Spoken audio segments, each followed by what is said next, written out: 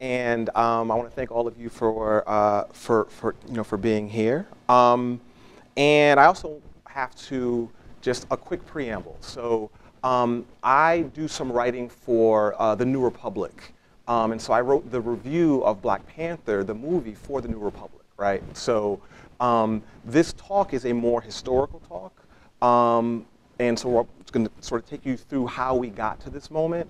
But I am more than happy during the Q&A to talk about the movie and all the implications thereof. So just to give you that clear sense.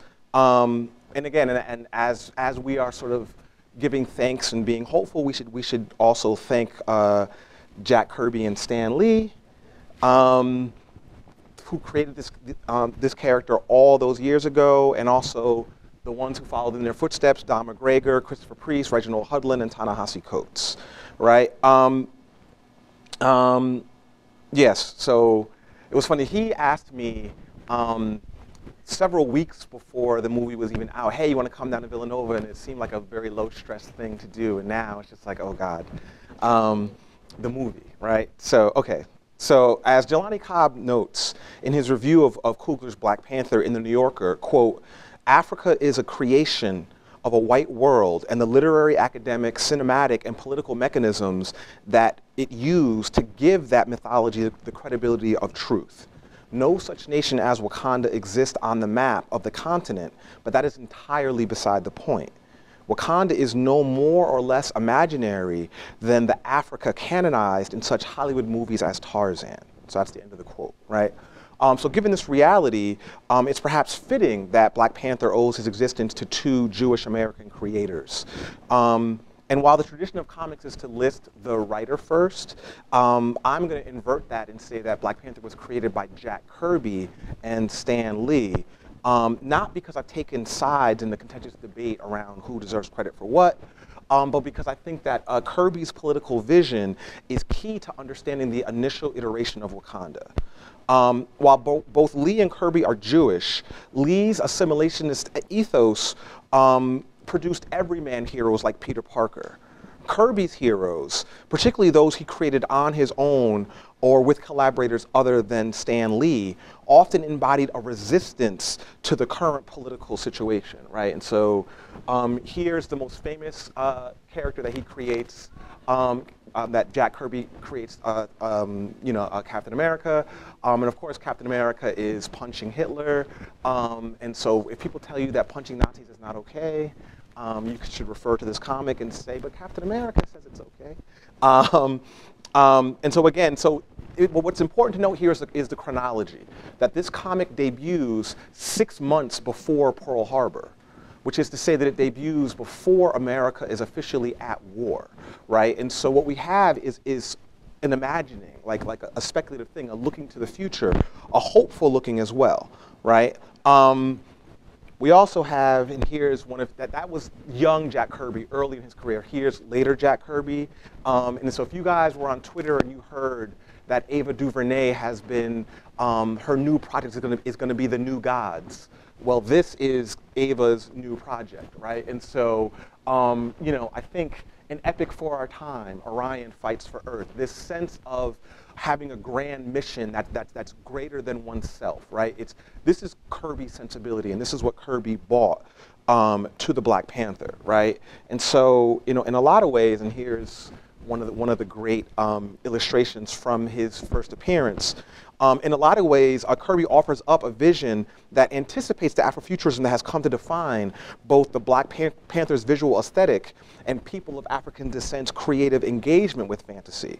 By offering a techno-futuristic revision of Africa, the Black Panther's debut marks an important milestone, right? And this is Fantastic Four 52 in 1966. And so here we have him on the cover, the first Black hero in the sort of modern superhero age, right? Because he's the hero, the Black Panther demands from his audience the same sort of sympathetic identification that we extend to Captain America or Batman or Superman. This not only provides audiences with an opportunity to align their sympathies with a Black character, it also offers a corrective for African and African American audiences. This would have far-reaching consequences, as the movie's is playing out right now. But importantly, Frantz Fanon notes in Black Skin, White Masks, quote, "In the comic books, the wolf, the devil, the evil spirit, the bad man, the savage are always symbolized by Negroes or Indians. Since there is always identification with the hero, the little Negro, quite as easily as the little white boy, becomes the explorer, the adventurer, the missionary, the colonizer," although he doesn't say colonizer, that was Shuri, "who faces the danger of being eaten by the wicked Negro," right? So Fanon was writing about the comics that he encountered in his youth in Martinique, a Francophone Caribbean colony, where he undoubtedly encountered not only French translations of Tarzan, but also, oh, oops, sorry, I meant to give you the quote so you could take a look at it. But so when he wrote this quote, though, he is thinking about the comics that he encountered in his youth, which included not just Tarzan, but also included the Misadventures of Tintin, and this is the famous Tintin in the Congo. And so we're going to leave this behind, but I want to sort of set this up as this is what Black Panther is reacting to. This is what Black Panther is meant to be a corrective for, right? So with the Black Panther, Lee and Kirby create what the Cameroonian philosopher Achille Mbembe might term an autonomous African subject. And by complicating the perfidious stereotypes that were the norm for much of popular culture in the 1960s, Lee and Kirby, or Kirby and Lee, created an icon whose fictive presence allowed the audience and creators who followed to connect him to a number of past, futures, and presents, right? So the Black Panther has been associated with Ethiopian resistance to Italian colonialism, the Black Power movement, the Civil Rights movement, and Afrofuturistic figures like Sun Ra and Fela Kuti, right? And so he's this really plastic, open symbol that a lot of people can sort of find themselves in, right? Okay. But to turn to his original appearance, it revolves around a device which is a cliche in superhero comics. The heroes mistakenly fight each other before realizing that they're on the same side and then shifting over to fight the real enemy, right? But Fantastic Four 52 puts a twist on this because it's not a mistake. T'Challa summons the Fantastic Four in order to fight them, right? He's like, I'm bringing you here so that I can beat you up, right? And this is meant to, again, as I've said several times, it's meant to sort of challenge the stereotypes about the possibilities of the African hero, right? And so to return to this panel again, he is attracted, the leader of the Fantastic Four, Reed Richards, is attracted by, quote, an African chieftain called the Black Panther because of his access to futuristic technology, right? Ben Grimm, the Thing, wonders, quote, how a refugee from a Tarzan movie laid his hands on this kind of tech, right? And so again, we have the stereotype, you know, sort of running into the reality. And this is important. So Reed Richards says, okay, we're going to go to Wakanda, we're going to visit and see what's going on here. And he stops off at NYU to pick up the Human Torch, who at the time was enrolled in NYU.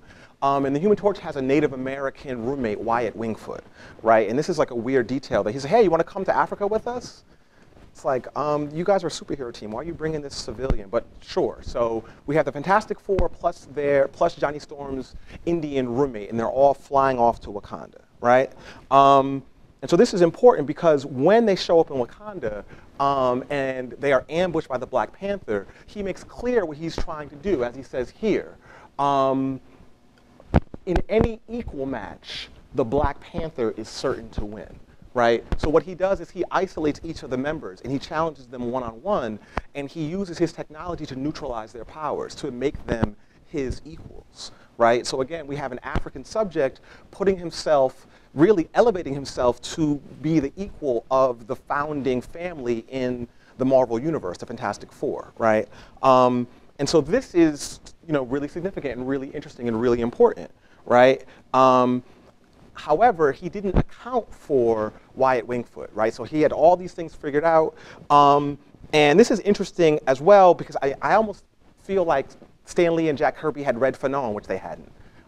Trust me, they hadn't. Because what they set up in this issue is a situation where the African and the Indian, to go back to that quote, are the ones that sort of win the day, right? And the superpowered, pioneering scientist white people are easily defeated, right? And so it creates this really interesting tension, and we see it here. You took every precaution against the greatest superpowered team in the world, but you overlooked one factor. Sometimes a man with no superpowers can tip the scales for or against you, right? So if we think about the Fantastic Four as representing, in sort of a double way, they represent both the post-World War II nuclear family, right? But they also represent sort of the scientific innovation of the post-World War II moment. This is, a really important thing, because what essentially this panel is saying is we need a multiracial, multi-ethnic democracy in order to get the best out of who we are, right? That if you take everything into account, but you don't take into account the African or the Indian, then the job is not done, right? And you are woefully incomplete, right? Okay. Which of course brings us to, well, wait a minute, dude, did you just bring us over here to beat us up and teach us a lesson? But of course that's not why he brought them there. He brought them there in part because he is anticipating an invasion by claw, right? Not the South African claw of the movie, but a different figure. And this invasion happens in the next issue. And so again, here we have, for the second issue in a row, we have the Black Panther on the cover of the most popular comic, The Way It Begins, right? Okay, and so, having proven himself against the Fantastic Four, he is explaining to them who he is and what Wakanda is. And it's, of course, at this moment, because comic books are all about coincidence, at this moment that the Claw launches his attack, right? So the Fantastic Four engaged Claw's mercenaries, preventing them from harming the Wakandan populace, while the Black Panther slips behind the front lines, confronts Claw, and cripples the machine powering his sonic weapon. So he essentially, the vibranium tech, he's able to go and disable it, right? Despite his years of training and the Panther powers that derive from the ingestion of the secret herbs, T'Challa defeats Claw essentially because, as it says in here, you did not realize I am a scientist too, right? And so again, even at this moment, it's not his athletic ability, it's not his superpowers that enables him to win, it's his brain, right? And so from the very beginning, the Black Panther had been designed to sort of reverse all the stereotypes, right? And in fact, in an interesting inversion, the pursuit of raw materials by a European colonizer led to the invasion of an African nation, but the scientific expertise granted the African monarch the means to both attract powerful allies from the West and also the knowledge necessary to defeat his enemy, right? And so this is, sort of the opposite of how the scramble for Africa sort of played out, right? Okay, so according to Ramsey Fawaz, Claw and the Black Panther fit into a common narrative dyad in comics that places into opposition scientists, right? So we have scientists with, quote, commitments to scientific self-interest engaged against those who embrace scientific cosmopolitanism, right? So in other words, scientists who are selfish and are seeking, like Facebook, who are seeking to use their tech to enrich themselves versus scientists who are seeking to use their technologies to sort of better all humankind, right? And so, again, Jack Kirby drives this home with his original depiction of Claw, right? While Claw's attire here, despite clutching a futuristic piece of Wakandan technology powered by vibranium, Claw seems more representative of the 19th century scramble for Africa that partitioned the continent according to the whims of European imperial powers than an avatar of post-World War II scientific innovation. While Claw's attire, if not his intentions towards the hidden African nation of Wakanda, might seem anachronistic, we must remember that comics embraces a kind of simultaneity that allows for incongruous concepts to exist alongside one another. The Avengers, for example, have a Norse deity, a World War II superhero, a Soviet-era super spy, and a sentient android among their members, right? It's like, how does this work, right? We have an android, that's futuristic. We have a Norse deity, that's from the past. We have someone from World War II and someone from the Soviet Union, neither of which exists anymore, but somehow they're all fighting together, right? But this is what comics do. Comics enable this kind of weird simultaneity, you know, and the Black Panther and also Claw fits right into this. So he's both meant to symbolize a 19th century figure and also a Cold War figure, right? So the text on the page furthers this because it likens him to, quote, a greedy ivory hunter, even as Claw himself views his, quote, discovery of vibranium as confirmation of his pioneering genius, deepening the connections between his self-serving intentions and the colonial legacy of the Belgians. And he is originally a Belgian, right? And so if we know about King Leopold's ghost, and if you don't, you can ask your professors about that. I'm sure they're happy to go into it for you. This is really a doubling down, right? So constructing a narrative in this way, via an artful and intentional collapsing of the past and the present, defines the superhero genre and shapes the Black Panther from this first appearance, and also confirms Achille Mbembe's assertion that, quote, African existence is neither a linear time nor a simple sequence in which each moment effaces, annuls, and replaces those that precede it. Indeed, instead, according to Mbembe, Africans live in a state of, quote, entanglement, where time is not a series, but an interlocking of presents, past, and futures that retain their depths, each age bearing, altering, and maintaining the previous one. While Mbembe articulates this radical state of simultaneity in order to describe the oscillating and contradictory process by which a nation moves from being colonized to a period of decolonization to becoming a post-colony, this notion of entanglement also describes the sort of continuity of the Marvel Cinematic Universe, right? Where things are happening in a discontinuous way, and yet we're supposed to sort of, in our heads, place them in order. Right? So the first movie in the Marvel Cinematic Universe is Iron Man, right? The second movie in the Marvel Cinematic Universe is Iron Man 2. The third movie is Captain America. So we begin in the present day, and then we take that a step further, and then the third movie brings us back to World War II, right? So things are always already being told out of order and mixed up and backwards, right? When we get to Guardians of the Galaxy, for example, we're now in the 70s somehow, right? So like we're constantly oscillating back and forth and trying to, and this is something that comics and because of comics now, the Marvel Cinematic Universe just takes for granted that, you know, you guys have seen all the movies and you know how this stuff all fits together, even if we're putting it out in the wrong order, and even if we're sort of going back and making changes along the way, you'll figure it out and you'll be entertained by the story, right? So this is a different kind of entanglement, but I think it works in a similar way, right? Okay, so with his nation secure, T'Challa thanks the Fantastic Four and essentially says, okay, now I'm going to go back to like ruling Wakanda again. Thanks for your help, guys. And they literally push him out into the world, right? As it says, oh, I'm sorry, that's not the one I want. I'm going backwards. This is the one I want. There's no reason for the Black Panther's career to come to an end. The world will always have need of a dedicated, powerful fighter against injustice, right? This is one of the better changes the movie makes, right? Where T'Challa's embrace of the world doesn't come at the insistence of a bunch of white people saying, hey, no, do more, right? It actually comes organically from within, right? And we'll talk about that more later. But what he says here, I shall do it. I pledge my fortune, my power, my very life to the service of all mankind, right? Again, this is a very sort of United Nations ethos, you know, nation states pledging resources to the service of all mankind, right? And so he's fitting in to this into the logic of the Cold War, right? And let me make sure I'm going the right way. Am I going the right way? Yes, I am. Okay. And so again, what we see here, I'm just coming back to this image because I think this image is really important for how it literally establishes visually his superiority. He towers over the Fantastic Four. They are shrunken down, but more importantly, thank you.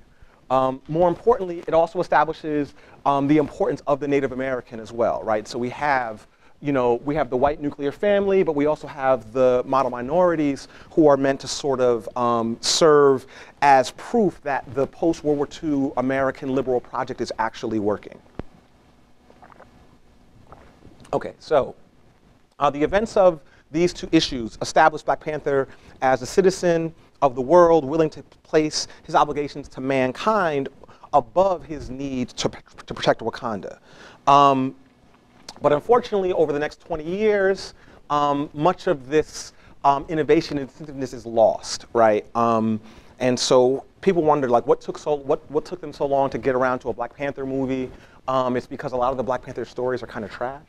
And unfortunately, well, because I'm a little perverse, we're going to go into one of those now, right? And so if we want to understand what a triumph the movie is and how it really has changed things, we should attend to this, right? So one example of the retreat from the original sort of innovative, groundbreaking work by Lee and Kirby is Fantastic Four 119, which displays a retrograde understanding of both international and American race relations, cynically exploits T'Challa's status as an African subject, as well as Ben Grimm's status as a working class hero in the hopes of saying something important about race. Written by Roy Thomas and illustrated by John Buscema, the story takes place in Rudyardia, a fictionalized version of South Africa named after the English poet, novelist, and colonizer Rudyard Kipling. And he literally was a colonizer. Good old Kipling. He helped colonize India, if you're curious.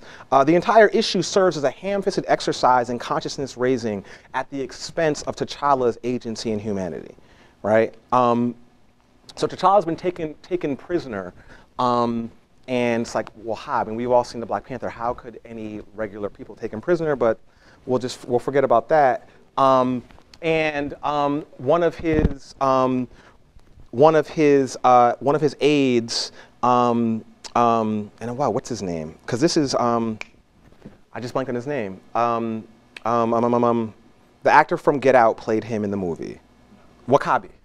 Right, so this is W'Kabi reaching out and basically saying, you know, hey, he's been taken prisoner, but they don't realize that the Black Panther is also the head of state. They think that he is, you know, sort of like people don't realize that Peter Parker and Spider-Man are the same person. They don't realize that that the head of Wakanda, the head of the nation, is also Black Panther. So while they have him prisoner, we can't demand his return, or we'd be essentially blowing his cover, right? And so it's like, yeah, but you guys, you know, this is Ben Grimm. He says, you know, why don't you guys are Wakandans. You're awesome. Why don't you just go in there and take him back? And he says, that nation is one of the last remaining strongholds of white supremacy on our continent. One of my color can function there only with difficulty. Oh yeah, I read about that place, but I forgot, right? And so this is, as far as I can tell, the first time white supremacy is mentioned in any comic book. But that's probably the only good thing about this panel, because Ben Grimm's attitude is one of a typical liberal subject. Oh yeah, other people are being discriminated against, but it's not really affecting me, so, you know. But of course, Reed is like, look, I'm doing a scientific experiment over here. Ben, can you and Johnny go, right? And so instead of bringing a person of color like Wyatt Wingfoot, you have the two white men who decide to go to South Africa, Rudyardia, to free him, right? But of course, the Thing, who's famous in America, he's a superhero, he discovers that he can't get a cab when he shows up there. This is like super heavy-handed stuff, right? And again, we have you know, his woke bro, Johnny Storm, saying maybe a black man trying to get to Harlem, right? So just reminding him of that, like what he's facing now is what Black Americans face all the time, right? So he finally like literally stops the car with his hand, and their suspicions are confirmed when he says, "Say, I know you. You're the Thing, one of the American Fantastic Four. Hop in, sir. Sorry, I didn't stop at first, but I took you for, I mean, just take us where we tell you, fella, and shut your yap before I get sick," right? And so again, this is one of several instances where the Fantastic Four are willing to go along with white supremacy and racism to complete the mission, right? And it's not about actually understanding what's going on. It's just about getting their friend out of jail. And we see this here when they arrive in the prison, and someone says, "Free me, I'm a political prisoner." And of course, this is South Africa in 1974, right? So they're probably all political prisoners. But of course, what does he say? "I don't like this jail." Oh, I'm sorry, that's Johnny Storm. "Maybe you are, maybe you aren't. Wish I had time to find out." but like the man said, we're in a hurry, right? And so again, what we have here is we have the privileged African monarch who is treated one way, and then we have all the other African citizens being treated a different way, right? So, and this is for me hilarious, because when they free him, because of course they free him, and he's putting on his costume and about to finish his original mission, which is to get back some vibranium. It's always about the vibranium. He says, hey, how come you called yourself Black Leopard back there instead of the Panther? Now I'm going to reiterate that this is 1974 is when this comic book was published. He says, I contemplate a return to your country, Ben, where the latter term, Black Panther, has political connotations.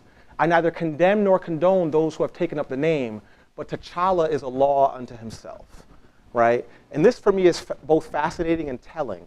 Because essentially what you have is you have an African subject saying, if I align myself too closely to a militant Black American movement, I will not be allowed to return to America, right? And so again, like they're coming here to free this man from a racist society, but in the course of freeing them, they've essentially indicted America as being equally as racist, right? Because why is he in jail in the first place, right? The same reason he might not be allowed to come back. So again, anyway, so they find the vibranium, and during the course of their adventure, they're confronted with stuff like this, right? Beautiful, you break your back saving the whole goddamn world, and then you got to walk out through separate but equal doors. And Johnny Storm kind of makes you wonder if it was worth it, huh? Right? So Ben Grimm, using his strength, destroys the separate but equal, right? It's like, okay, yes, this is a good moment here. And yet, somehow I feel a little bit better about everything now. Not much, though. Ben, I don't know how to forget it, T'Challa. I didn't do that for you. I did it for me, right? So it's like, so wait, why then are you here if not to actually confront white supremacy?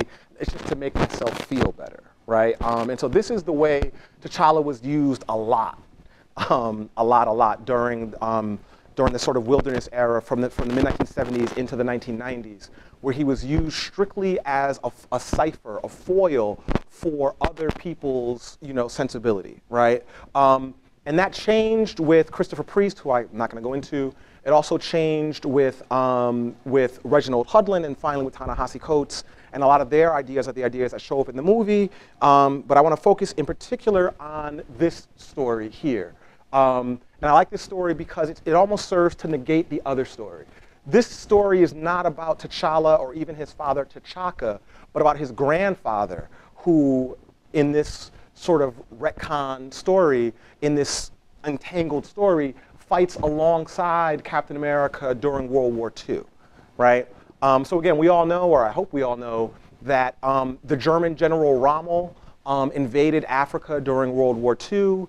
And that there was a front in Africa, right? So what's happening here in this story is that, of course, why would the Germans invade Africa? For what? Oh, well, duh. What are they looking for? Say it together now. Vibranium, right? And so they sort of tie this in. And so, of course, when the US government figures out what's going on, they have to send Captain America because, God, if Hitler gets vibranium, the war's going to be over, right? And so, but for me, what's interesting, and this is, I think, one of the earlier iterations of Eric Killmonger, is they send Captain America with an elite squad of soldiers called the Howling Commandos, right? And now it's important because during World War II, the military was segregated. But because this is the elite squad, they took the best from each of the units. And so this is Gabe Jones from Harlem, and Gabe is, he played in James Europe's band. They actually reference James Europe because this is being written by Reginald Hudlin, and so that's why he's got the bugle there. But this story is told from the point of view of an American seeing Wakanda for the first time, right? But his commanding officer gives him a double mission, right? And that's his commanding officer. And his double mission is, he says, we need the firepower to protect people who don't think they need the help. Because if the Nazis get their hands on what's here, it's over for the whole world. What are you asking me to do? Find the vibranium. That's what the Nazis are here for. We've got to get to it first, right? And so again, we have this, the strength of American diversity on display, right? Because, oh, we happen to have a black American member of our crew. Well, we're going to leave you behind while we go help Captain America fight the Nazis. Your job, because you're black, is to infiltrate this society and find the vibranium, right? And of course, this puts Gabe into a position of conflict. And I'm the perfect guy to steal some sacred rocks from the natives. The rest of the Howling Commando, the Howlers. The rest of the Howlers are going back into the jungle to find the German camp. If the Wakandans liked Reb is this redneck Southern guy, and Reb and Gabe have this weird friendship, even though like one is from the South and one is from Harlem. If the Wakandans liked Reb more than you, I'd give this assignment to him, right? So the commanding officer here is just being completely pragmatic, right? We're here, we're the good guys, and you're the right hues for the job, so please do the job, right? Saving lives can be a dirty business, right? And so again, you know, what does he say here? You can count on me, sir, right? So in the moment, he puts his duty as a soldier above whatever affiliation he might have with these people. Of course, it doesn't last very long, because when he gets to Wakanda, and I'll let you guys read this for yourself, this is what he's thinking, right? And again, this is, you know, if you can see it, heaven. I've never seen anything like this, right? So, you know, just the look on the look on his face. And again, so this is 1942, roughly, when Rama would have invaded. So this is way before the Civil Rights Movement or any sort of social mobility for blacks in America. And so for him to see this autonomous black state, I mean, as we know, the whole world wants to see this now. It's the #1 movie in the world for like a month. He is quite taken by this, right? So later on in this adventure, skipping over a whole bunch of stuff, he, of course, because he's close to the king, he actually winds up saving his son's life. So that would be T'Chaka, the one who dies later on, who Claw kills. He, this black American, saves his life. In exchange for this, he offers Azuri, this will be T'Challa's grandfather, offers him citizenship. Says, hey, you've done us a great service. We know, because we have spies everywhere, how bad it is for black people in America. You're free to stay if you want to stay, right? And his answer is, again, interesting if we think about the post-war American project. It's not that I don't appreciate the offer of citizenship, but even if I lived here, I'd still want to fight this fight. And again, this is protecting Wakanda from outsiders. And when I got home, I got to fight that fight too, right? So he's like, look, you know, I'll protect you and I have protected you, but I got to go home and fight to make my world, my place, America better, right? Fair enough. Remember, if you need me, I will be there. And he says, thanks, right? But again, as he's on the plane going back home, he gets confronted by his commanding officer. And he said, whatever happened to the vibranium? We just need a sample of it. You couldn't get any of it? And he's like, I don't believe you. You were too good. You were in too good. Sorry, Nick, but those are the facts, right? He says, here, maybe you're not clear where your loyalties are. Want to stay in paradise? So this is important because the commanding officer didn't understand that he had already turned down the offer. Right, so it's important. So he's having a personal conversation with Azuri. Hey, citizenship for you if you want it. Nope, I would rather go back to America and fight to make America a better place. But when he doesn't produce the African artifact, he's confronted with this idea, well, hey, if you're not happy in America, we can leave you behind. Not realizing that he's already made the choice, right? And he says here, I do, which is to say, I do want to stay in Wakanda. I mean, I want to stay in Wakanda. Can we all go to Wakanda? I do, but I'm here anyway. If that's not good enough for you, let me know now, right? And so for me, this is the central conundrum of both Black Panther, black superheroes, and also ultimately what Ryan Coogler sort of seized upon in constructing Eric Killmonger. This tension between wanting to belong to this idyllic and unspoiled African place that might not even exist versus sort of engaging in the struggle where you are today, right? And so just to repeat, if that's not good enough for you, let me know now. And the response is, fair enough. And this is how this comic book ends, Flags of Our Father. And this is actually where I'm also going to end the talk, so we can have a more egalitarian conversation about all of these issues. So, thank you.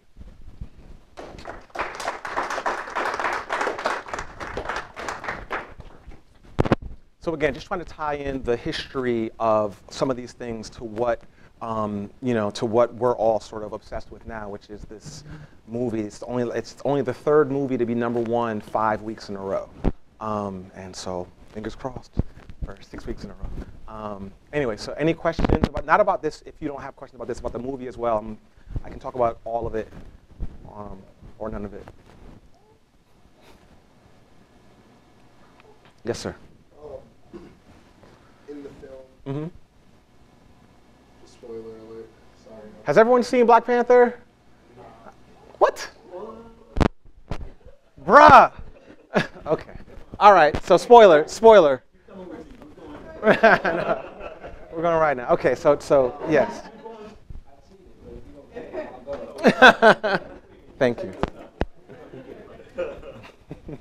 Yes. There's a moment where the leader of the Dora Milaje is fighting her boyfriend. Yes. Mm-hmm. And he puts down his weapons. She's standing. Yep. Mm-hmm. Just talk about like the importance of that. Okay. So this is a funny thing, right? Because I'm going to talk about it in a very roundabout way. So people have been very critical of Ta-Nehisi Coates for Between the World and Me. It's a great book, but how come he ignores black women, and how come he doesn't do more for black women? The Dora Milaje were created by Ta-Nehisi.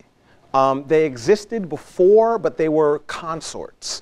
It was like a stable, right, of women that he would pick from to accompany him to like UN things, and they were spies. So they had a little bit of Nakia in them, but they were mostly just eye candy or arm candy, right? So Ta-Nehisi's innovation was to take them and say, no. If you're going to have a crew of women, they would be badass women. And so he sort of rewrote them as these, as essentially the FBI/Secret Service of Wakanda, and that's what they are. And so he took the little bit of spying that they would do as they're falling out of their cocktail dresses prior, and he turned it all the way up to 11, and sort of really, turned them into really feminist icons, right? And so I think that, yeah, it's an important moment, but it's surrounded by a bunch of other important moments, right? T'Challa is, unfortunately or fortunately, because he was the guy who was created in 1966, he's the main character. But if you remove him from the story, all of the other important characters are black women, right? Okoye, Shuri, Nakia, Ramonda, right? One of the things that drives me crazy is people say, oh, well, he agreed with Killmonger at the end. No, he didn't. He agreed with Nakia at the end. Nakia is the one who's going to Boko Haram when we meet her, right? And she's going to get all the way to the base where they are and free all the women, not just this one truck of women, right? Nakia, who after the funeral and after the ceremony says, well, no, I cannot stay here. I've got to go back into the world, right? Because I'm committed to making the world a better place. And at the end, he says, I think I found a way for you to essentially be my queen, but also feel good about what we're doing as a country, right? So yes, I think there are all these moments that reverberate where women are at the center, right? And so I mean, for me, it's of course, would you kill me, my love? And she was just like, right? Yes. It's like, I'm not Rose anyway. He has the keys, but look what he did. Anyway, so yeah, no.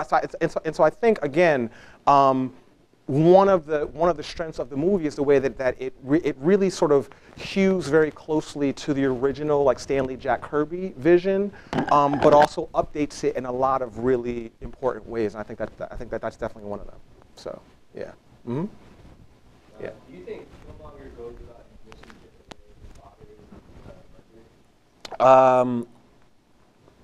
Because that tale between him and his father is kind of like, you understand it a little bit more. Yeah. So the important thing is the movie opens with that montage, where the little boy's like, tell me the story. That little boy is Killmonger at the very beginning, and it's his father in exile telling him the story of this place he's never seen before, right? And again, I think, and I wrote this in my review, that people like Marcus Garvey posited that black people living in the Americas, so living in Trinidad, living in Guyana, living in Jamaica, living in Harlem, were bereft. We were missing something because we didn't have this connection with our brothers across the sea. And so this is that connection sort of just really, turned up a little bit, right? And people are like, oh, they could have given him, I'm like, it's a superhero movie, right? Like, I appreciate that your frustration that you wanted those themes to be explored with more subtlety but I thought that, I think that they're explored very well. But ultimately, the Black Panther has to win. That's just how it works. Like, oh, the Joker has a point. Okay, so then Batman dies, and the Joker, no, that's not how this works, right? I think Coogler does a great job of really getting at that tension between Africans and African Americans, right? The people who were colonized in one way, and the people who have this connection to the land in a way, that someone like me, I can't have that connection, right? I'm born in America, I grew up here. My people go back to the Caribbean, but even the Caribbean is once removed, because then when you go to the Caribbean, you got to go back across the ocean, right? So many, layers removed. So yeah, no, and I think it's also significant that there's no mother. Right? There's no mother, and all of the violence he does, aside from beating up T'Challa, all the other violence he does is to women. He kills the curator. He kills his girlfriend. He kills the Dora Milaje. Like, yo, you killed the Dora Milaje. Like, that's like, you're wrong. You killed the Dora Milaje. Like, and even the woman who was tending the sacred grove, right? Says, oh, tradition, the thing that this is literally the thing that we've lost, right? And he's just like, burn it. It's just like, So I think Coogler does a great job of sort of showing, that tension. And also I think that people are they're not giving full enough thought to the fact that he is also a product of the CIA, right? So he's also been trained in a particular kind of way. You're not just going to like when he says, look at all the people I've killed just to get to you. Like, you're not going to just shake that off. Like, that's not going to happen. That marks and defines him. That makes him unfit, even as it allows him to get to the throne, right? Before he gets to the throne, he's unfit to rule because he's the product of this, of this thing. So. It shows the juxtaposition with how the two women, Black Panther and Killmonger, their interactions with women. Yeah.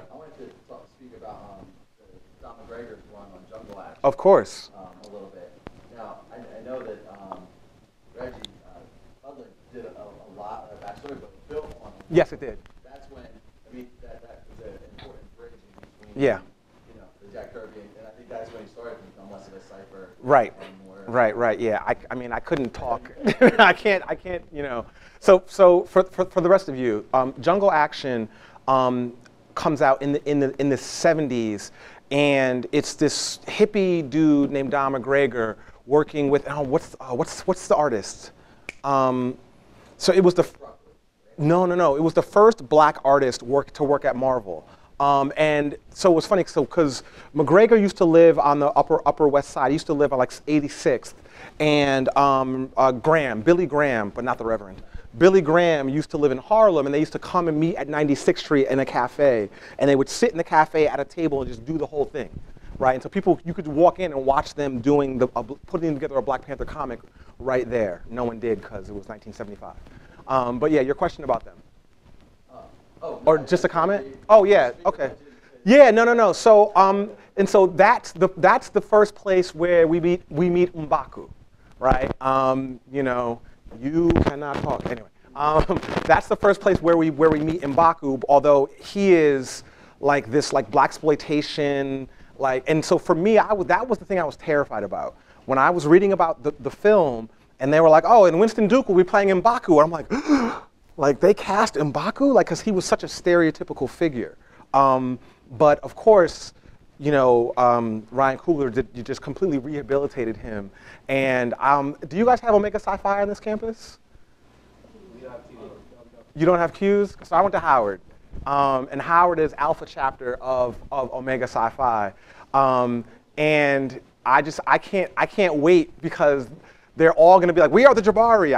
Because that's how, like, if you know who the Q's are, you know that they're going to take that iconography. Say it again? Oh, yeah. So you know what they're going to do. They're going to be, anyway. Go ahead. Okay, right. And so for me, it was really sort of interesting to see how, even a character that was, I mean, if I showed you the original M'Baku, you guys would be like, that's racist. That's like, like Donald Trump would have been like, that's an awesome image.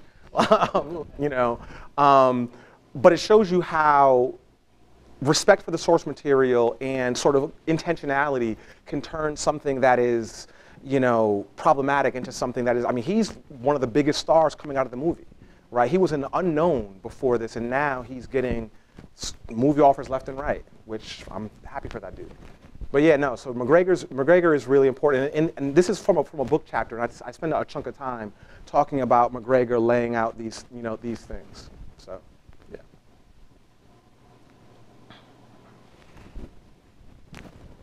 Yes. Uh-oh. I think I saw a really funny tweet where you saw, the tweet I'm talking. Well, there's a really funny tweet. Someone said, if you don't like being called a colonizer, you just understand I'm using it with an A, not an ER. I'm calling you colonizer, not colonizer, right? And so. But yeah, so for me, I saw the film on February 4th because I'm a film critic, and so I got to go see it, right? And it was terrible because you're in the dark, like with a notebook like this, and you're trying to take notes, and so like this is really good, but I couldn't really even enjoy it. And we're all doing that because Marvel was like, okay, give us your cell phone. Give us your, no bootlegging is happening, no iPad, nothing. You're gonna write on pen and paper. And so we're all sitting in the dark writing, and even in the midst of trying to get everything right, she's like, colonizer, and everyone started laughing. These are movie critics, right? These people, we write about this for, this is what we do. We all just burst out laughing, right? So I think on the one hand, it speaks to the critical engagement, right? The idea that, how do we talk about the people who are engaged in structural violence against other people? How do we describe the people who are breaking up families to send, a 40-year-old father back home to El Salvador? He's been in this country since he was 4 years old, right? It's like, how do we, so I think the fact that it's sort of gone viral and people are now doing that, I think it speaks to that moment, right? Because people aren't walking around saying every white person's a colonizer. That's not what's happening, right? It's just like when someone says something sort of rude and offensive, you're like, oh, chill, colonizer. It's a way to push back against, that thing. It's like you have like a Make America Great hat on. It's like, oh, colonizer, right? It's like it's a sort of in joke, right? But yeah, no, I mean, he's now. It's his own fault, but he's now disgraced. But there's a comedian, Louis C.K., who's, but Louis C.K. had a really great stand-up where he says, you can't even insult. He's like, I'm a white and I'm a man. You can't even hurt my feelings. What are you gonna do? Call me cracker? Oh, you're reminding me back when I owned land and people. He was just talking about how, I mean, it's a joke, and if you watch the clip on YouTube, you'll laugh. But he's speaking to how, the language can't even hurt him as a white man, right? And so I think colonizer, in an interesting way, is sort of a thing that now it's the same sort of sling. So not necessarily a good thing, but I think sadly a necessary thing for where we are right now, Yeah, so, yes, brother. What happens when that same scene, colonizer, Mm-hmm.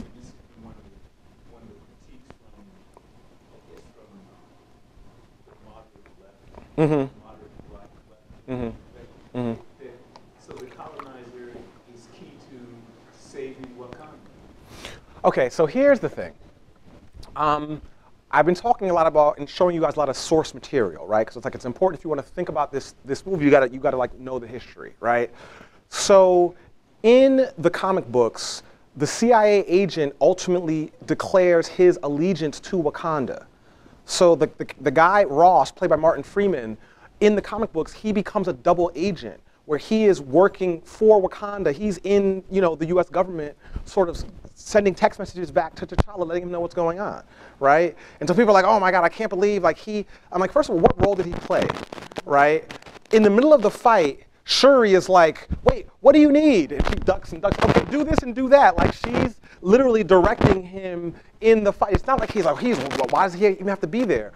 Well, he's part of the, like M'Baku, he's part of the history of the character. And so, I think the people who are making that critique and are complaining about that character are, one, ignorant of the source material, but two, even if you go back to the movies, because we first see that character in Age of Ultron, right? And if you've seen Age of Ultron, and then he's filled up again in Captain America: Civil War. And in those films, he's incredibly competent. He's got all this authority. And when we first meet him in the casino, he's got the same. He comes in and he's like, no, you're not taking claw from me. And he's got all that authority. By the end of the movie, he's a joke, right? So if you watch like Civil War and look at him in Civil War, if you watch him in the casino scene, and then you watch like what the film does to him is it reduces American authority to a joke, to something that's not threatening at all, right? And again, I think this is why it's important that unlike in the original where you have the Fantastic Four pushing him, oh, you must go and like help us save the world, he is confronting his ancestors. Because, hey, Killmonger has confronted me, but also, more importantly, the woman I love has confronted me about Wakanda's role in the world. And when he says, how come you didn't bring him home, him being Eric Killmonger, you were wrong, right? And that's the moment, right? It's not about the CIA at all, right? He could have died on the operating table, of course, not because Shuri's a genius, but he could have died on the operating table, and he still would have gotten to that moment where he's standing up in front of the UN giving the talk, right? So yeah, I think it's a little ahistorical, right? Okay. Wait! Don't close. Nope, we got one more. No. He gotta have last word. You know how that goes. But so you're gonna go. How do you think the movie Black youth and through that lens Black Lives Matter? Okay, so the Black youth one is easier. So when Indiana Jones came out, there was an uptick in people interested in archaeology.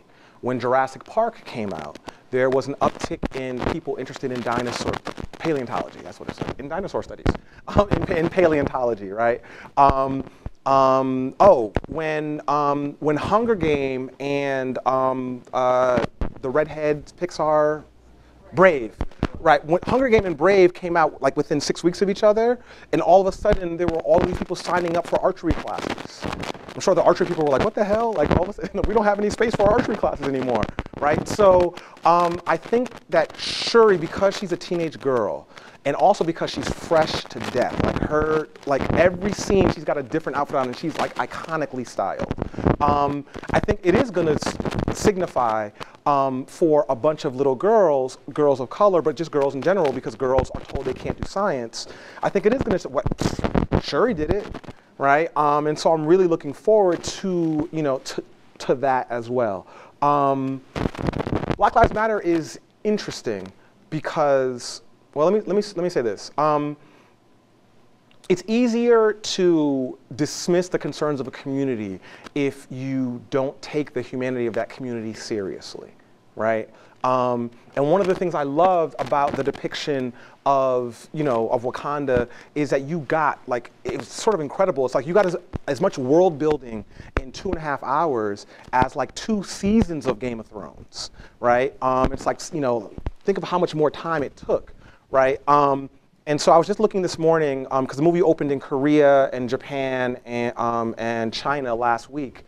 So I was looking at some Koreans, and this one Korean guy was on YouTube, And he was like, yeah, you know, the only thing we've ever seen before is black Americans are thugs and Africans are slaves. So this movie was really opened my eyes, and it's like makes me think differently about what it is. So it's like that's to me important to sort of get people to you know, because now I can see your humanity. Because before you were these two stereotypes, and now I see that you're more than that. And it's like, oh wow, I never thought about the fact that there's even a relationship between, you know, blacks in the West and, you know, the continent, and that it's this vexed thing. And it's like, oh wow, that's interesting. And it reminds me of, right? There is a Chinese diaspora, for example. You know, I mean, there's a reason there's Chinatowns everywhere, right? And so one of the things I've also seen is that a bunch of Chinese people are like, oh, we never thought of Africa having a similar kind of thing, where when you're living, you know, so for example, there are about a million, little less than a million Chinese people who live in Jamaica. And so in fact, the #1 supermarket chain in Jamaica is owned and run by a Chinese family, right? No, seriously. But that family, when they go, and they have their connections back to where they're from in China, but when they go back, they're essentially called niggers, right? Because they're from Jamaica, right? It's like, oh wow, we never thought that, you know, we have those kind of connections back and forth, but we never thought that Africans and African Americans had similarly tense relationships, right? And so again, it's allowing people to see something different. So I think it will ultimately help, although it's always difficult to pin that stuff down. So, okay. Yes. Well, hey. And this is sort of tangential and sort of silly, but my husband and I were talking about how we sort of, I guess it's because of our age, but we were thinking of that this is like this generation coming to America.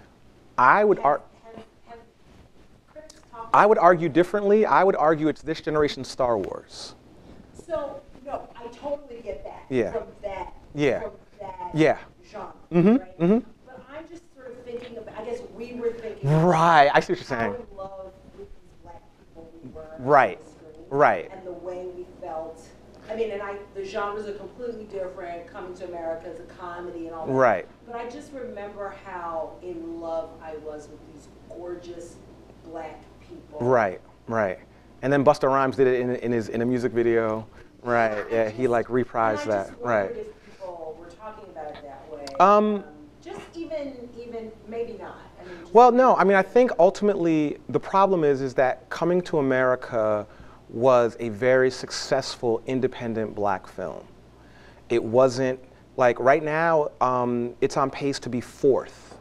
You know, it'll be Avatar, Titanic, Star Wars, Black Panther. Like right now, that's where it's going to end up, right? So Coming to America did well, but it's very niche, right? And so we really haven't had.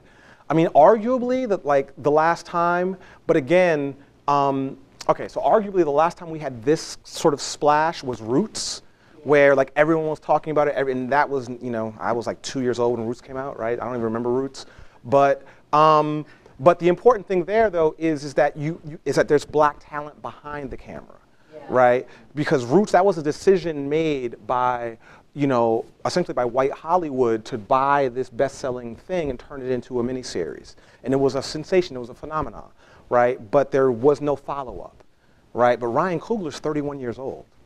This is his 3rd film, right? He did Fruitvale Station. Fruitvale Station cost $1.5 million, made $20 million. He did Creed.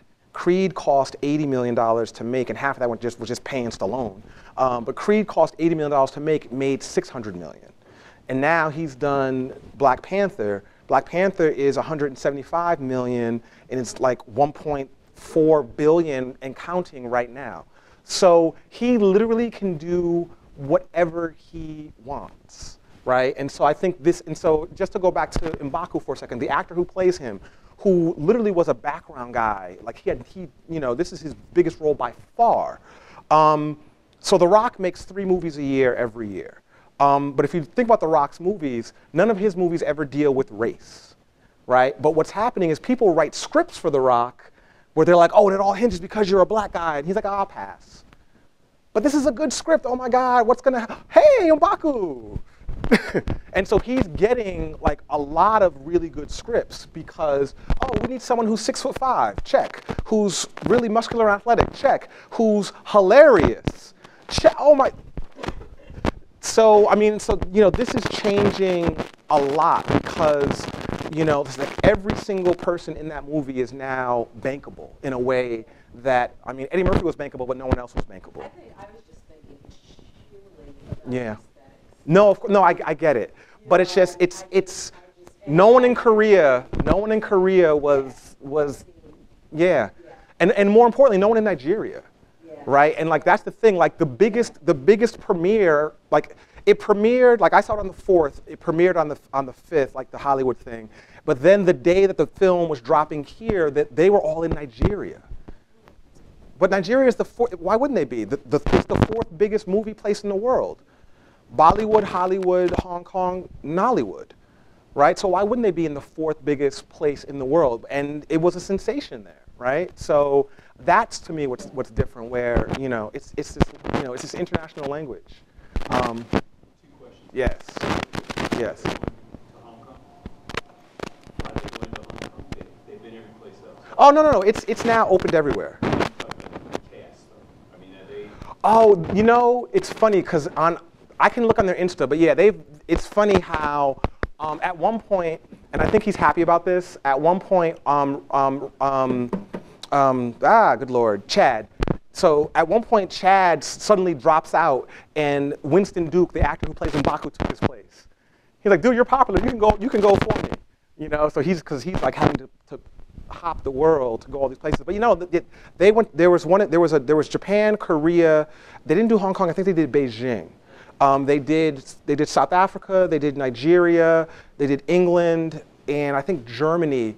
But in Germany, Florence Kuyo, who plays Io, she's actually German. And so she went there. I think it was her and, I have to look on their Instas again, but I think it was her and Okoye from Walking Dead. The two of them were at the Berlin, and she was just there speaking her flawless German, you know, with her bald head, and you know, it's like again, it's like, oh my God, she's German. Right, and so all these little things are happening. That's a perfect segue. Yeah. Mm-hmm. Finish up with us. No. Talking about this notion of Afro-cosmopolitanism. Okay. I mean, so cosmopolitanism is the idea that we are global citizens, right? That we shouldn't be defined only by citizenship and nation, but we should be defined in relation to everything else, right? There are a lot of problems with the idea of with the ideas of cosmopolitanism, which we're not going to go into. But I think that in his sort of globe-trotting, right? Because I mean, like we meet Black Panther in Captain America: Civil War. He's in Europe. Then you know we see him again in Wakanda. Then he's in Korea to go get Claw.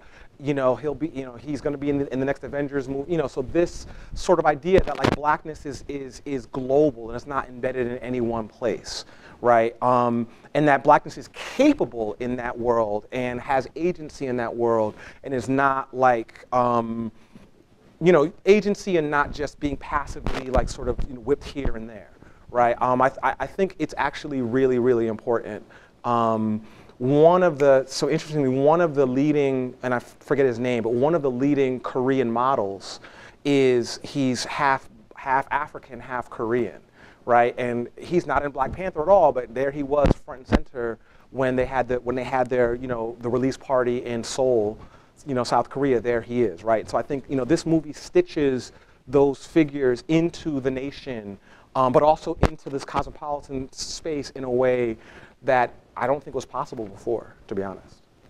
So. Thank you very much. Thank you.